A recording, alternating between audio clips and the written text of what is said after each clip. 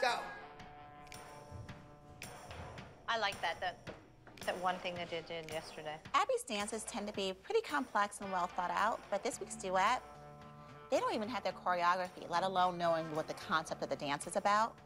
The new Chloe took up so much time for her solo, there isn't much rehearsal time for anybody else. So does Abby do this often to your girls where she's on the phone? Yes. Always. Yeah. She's always on the phone. Go. Stronger back, Mia, get your butt under. Close your ribs. She wants to make sure Abby's looking at her. You're using her back for leverage on the barrel roll and you're not doing it. Pick up your foot and PK on it. Come on, we don't have time to go over old stuff.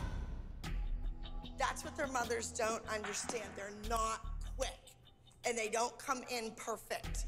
I am so busy fixing Nia and Kendall's mistakes, I don't even have time to work on the duet. Do you understand? We gave you a front handspring, couldn't do it.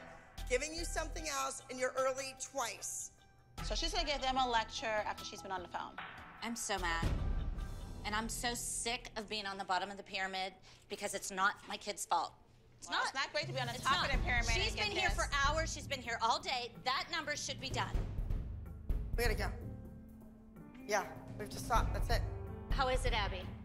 Horrible. Why is it horrible? We'll spend some time. 17 minutes trying to tell your kid what foot she was on. I gotta let the class in. See, that's why I don't go in there. No, she's a bitch. I've had it. This is it.